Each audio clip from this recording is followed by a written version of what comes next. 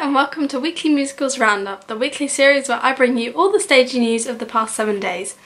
This week, new musical movie La La Land won all 7 Golden Globes it was nominated for, including Best Original Score, Best Original Song, and Best Original Actor and Actress for Ryan Gosling and Emma Stone. On Thursday, the new cast of Comedy About Bank Robbery was announced. As of the 8th of February this year, the cast will include Jeremy Lloyd, who continues in the production, alongside Hannah Boyce, Stephen Lloyd Evans, Mark Hammersley, and Sean Kearns, who I once interviewed, along with many other people.